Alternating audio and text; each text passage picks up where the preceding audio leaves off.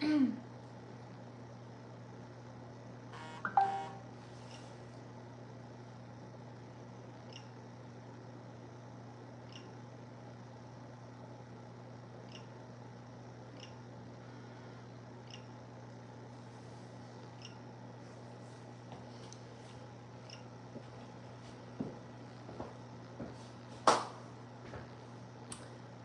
everyone. Good night everybody. Woo, it is so late. We're still here. Must share the word of God with you guys, right? So our title today is Like a Mighty Wind. We went to church tonight. Oh my goodness, I loved it. Church is amazing. It was like a Holy Ghost party. It got me to thinking.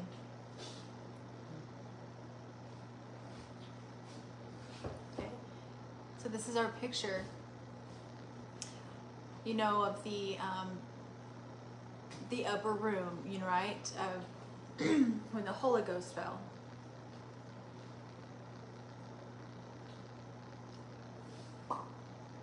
Okay, so we're talking about a powerful wind here.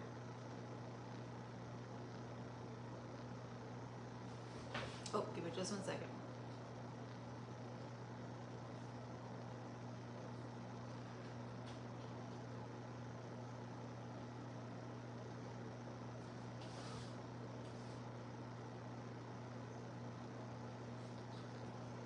So John chapter 3 verse 8, Jesus is talking about being born again of the Spirit. The wind bloweth where it listeth. Not listen, but wish. And thou hearest the sound thereof, but canst not tell whence it cometh and whither it goeth. So is every one that is born of the Spirit.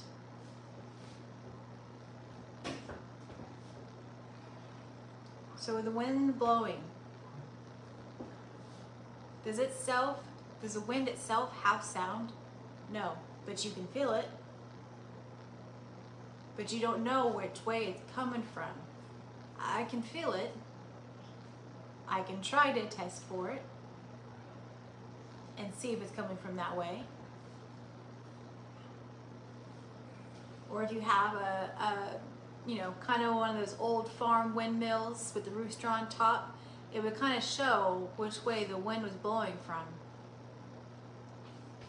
It's the same as this verse.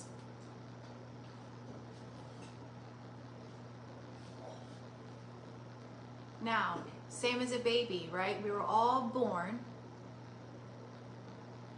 The doctor, you know, holds you up and kind of gives you that spat on the bottom. And then you start crying. You start crying and you make a sound.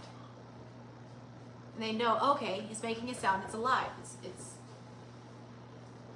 But in being born again, how do you know that you've been born again? If the wind doesn't have a sound until it hits something, right? It hits the branches and makes a noise. Same as this paper. Okay?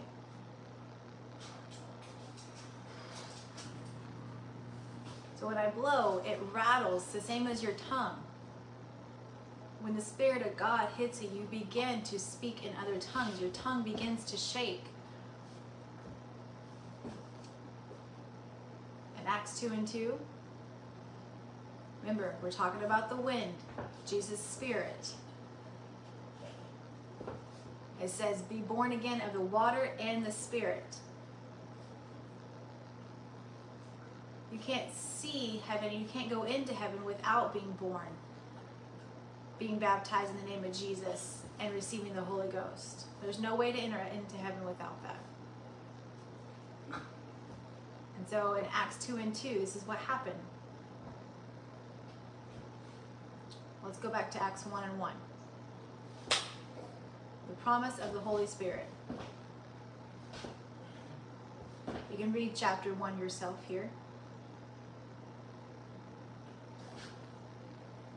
so Jesus is resurrected.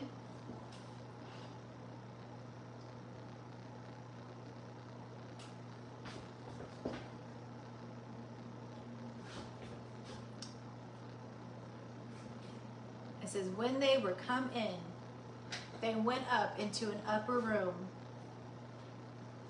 where abode both Peter and James and John, Andrew, Philip, and Thomas, Bartholomew,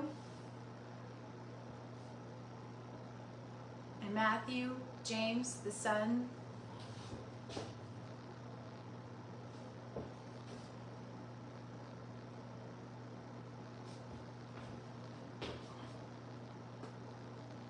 right? So it's talking about all the apostles and men plus the women and the mother, Mary, the mother of Jesus.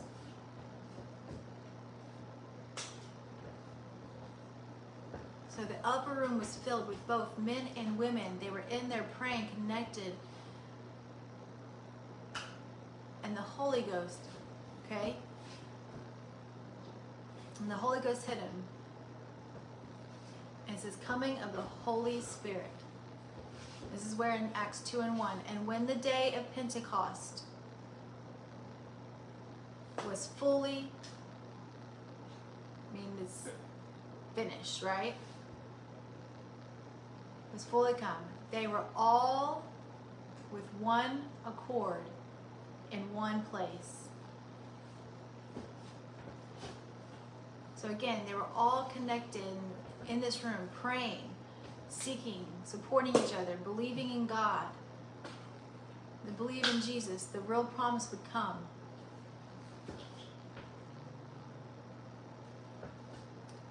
And suddenly there came a sound from heaven as of a rushing mighty wind.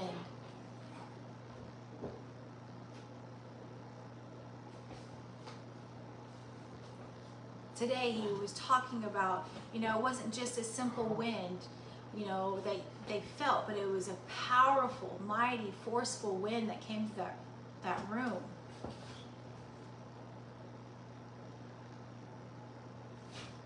And here in Genesis 1 and 2 we see, and the Spirit of God moved upon the face of the waters. It means he moved like a powerful wind.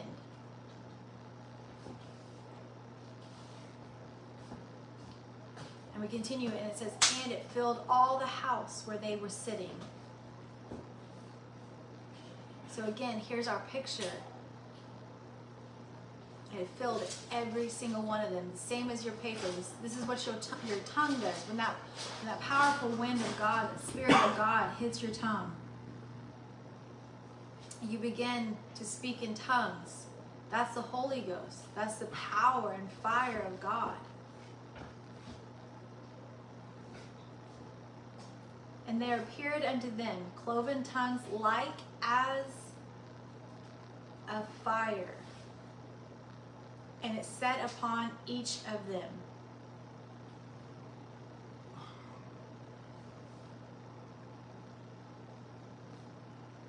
And they were all filled, not some, all, filled with the Holy Ghost, and began to speak with other tongues, meaning other languages, as the Spirit gave the utterance. Not themselves that gave the power to do so, but the Spirit gave the utterance, the possibility to do so.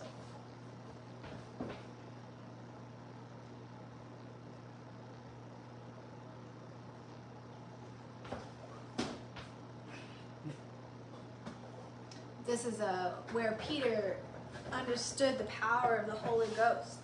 He was preaching. And some people believe, oh, that's only for the Jews. That's not true. It says, for the promise is unto you. Now, Peter's preaching to the group. He says, it's for you,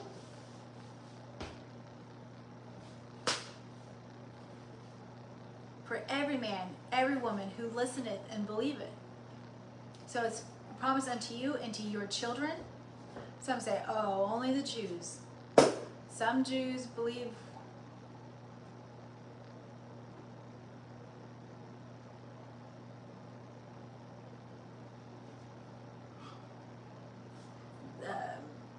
Some believe that, you know, you can be half Jew or half Greek. Could be Gentile or Sumerian. It doesn't matter. It doesn't matter. You know, some believe that you have to fall in love with your culture and not, you know, not cross marry from culture to culture. But nowadays, it's, you know, it's, especially here in America, you have all different nationalities marrying all different nationalities. So how can it be for one thing? It says, for the promise unto you and to your children and to all that are afar off, even as many as the Lord our God shall call.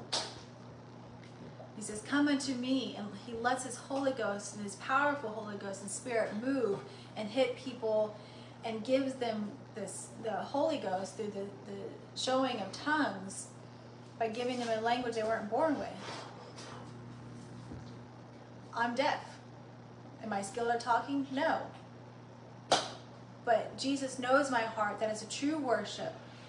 And I begin to worship him, and I speak in tongues. And it is so amazing. It's absolutely brilliant above all things. I love the Word of God. And I believe God will give his Holy Ghost to you if you believe and you follow him and you say, Lord, I want to receive your Spirit.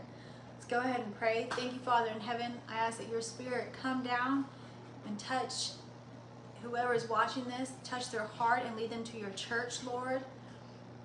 A church that preaches and believes in your word and preaches Acts 2:38, that we must repent of our sins, be baptized in Jesus' name for the remission of our sins, and receive the Holy Ghost. In Jesus' name, amen. Love you all.